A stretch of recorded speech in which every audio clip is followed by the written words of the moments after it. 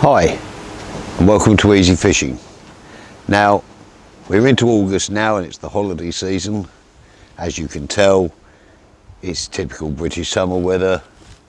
Rain's in the air, it's a bit chilly, but a lot of us will be heading off on holiday soon, and I'm one of them. And I'm going to Whiteacres in Cornwall, a place I've been going to for quite a number of years now. But we all have a problem when it comes to going on holiday. Now, you've all seen the cars rammed to the gunnels with everything that a family takes on holiday, which doesn't usually leave a lot of room for fishing tackle. So what I'm going to do is just show you how I get over this. So the rods, they're not really a problem. You can normally fit the holdall on your roof bars or your roof rack if you have one, so that's not a problem.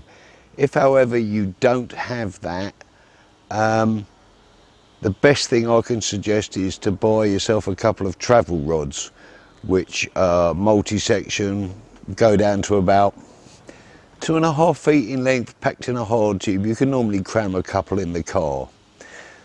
The rest of the gear, now if you have, like a lot of fishermen do, a large bulky seat box, there's usually definitely not enough room unless you've got a very big car or a trailer or a big van. So what I do to overcome this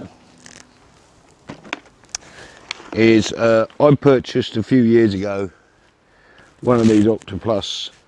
They're called Super Stools. They're about as compact as you can get. The legs back underneath. You can usually pretty much find space in your car for one of these. Inside, they're surprisingly spacious actually. If you just undo it,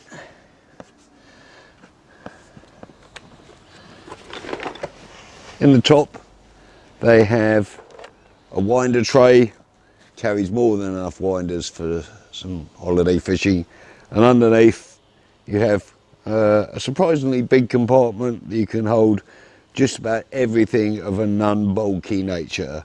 So that's pretty much that.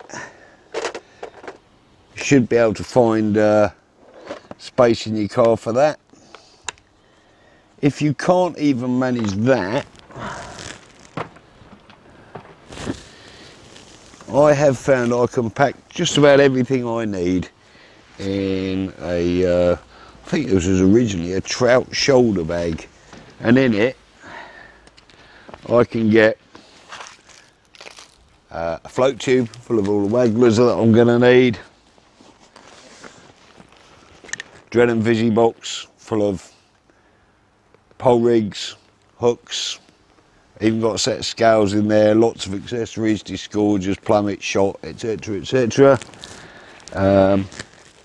A reel with 2 spools, one with lighter line for float fishing and one with a heavier line for feeder fishing. 3 or 4 bait boxes. And another Visi bag full of all my feeder equipment. Several different method feeders, pellet feeders, cage feeders, moulds, leads, you name it, is in there. And I can pretty much get that all in here. So there's really no excuse for not trying to go fishing, and if you pack the car carefully, I'm sure you can find enough space to squeeze that in. Now, moving on from that, you're obviously going to need a landing net. Well, the handle can go in with the rods, and you can get yourself something like this. Like this is a Coram 22-inch folding spoon, big enough for any commercial carp. I've had carp to high double figures in this with absolutely no problem. As you can see, it's in its own bag, packs away in the car, doesn't smell too much if you wash it out when you finish using it. So that's that problem taken care of. If you're a pole fisherman and you have a box, the most compact solution I've come up with is from my Octoplus seat box. I have one of these Octoplus bars.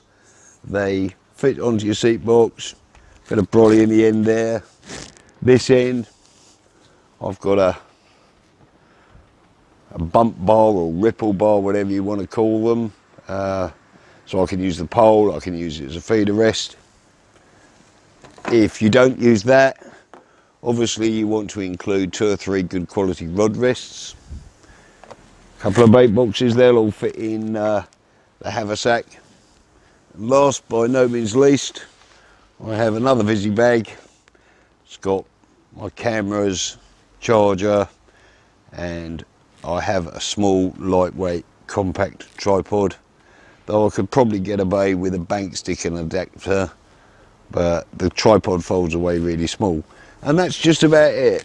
So when you go on holiday, just because you can't get a big box in and your wife just not going to wear it because the car's full of kids, buckets, spades, suitcases, whatever, you can normally squeeze in something. Like I say, the rods can go on the roof of a car, hopefully.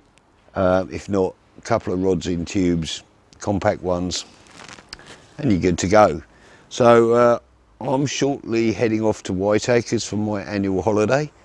I will try and shoot a couple of videos when I'm down there, again aimed at beginners. I'll probably be doing, I don't know, short pole, method feeder, ledger of fishing, general commercial fishing, because Whiteacres is a commercial fishery, so that's what I hope to cover. I might even be able to sneak in a bit of sea fishing, but we'll have to see. The weather is British summer, need I say more? So I hope that helps, and because we all need our fishing fix, because what I tend to do is do the family bit during the day, beach sightseeing, going places, whatever, and then I like to sneak off for 2 or 3 hours in the evening while it's still fairly light, and I can get my fishing fix in. Wife's happy, children are happy, I'm happy. Winner all round. I hope this has been of use to you, and until next time, goodbye from Easy Fishing.